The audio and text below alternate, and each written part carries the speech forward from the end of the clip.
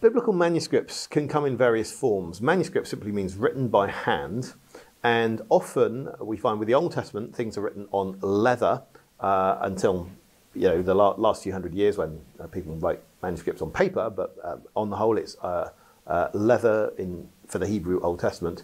With the New Testament, there's a period for a few hundred years when people are using papyrus more than leather. Then leather becomes very popular, and then finally paper takes over. But manuscripts can take various forms. You can have 500-page long manuscripts, or you can have a manuscript that's just a little fragment, just the size of a coin or a postage stamp.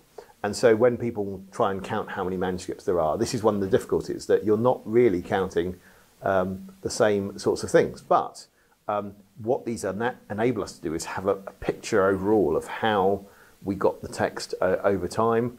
They're spread out in many different places. And of course, amongst the manuscripts, it's not just that you have Greek for the New Testament, you also have lots of other translations.